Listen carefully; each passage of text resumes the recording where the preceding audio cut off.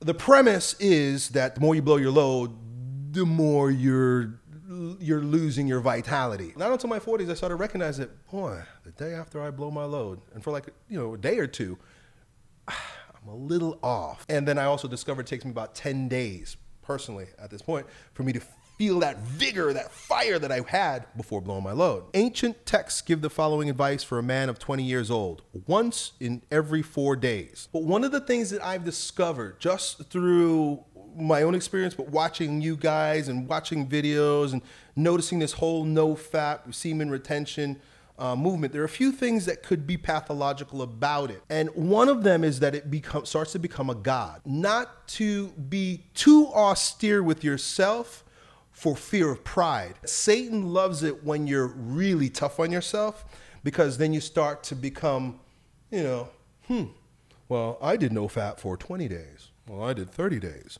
I did 50 days. Oh. So then it starts to become a religion. It starts to become an obsession. It starts to become an idol.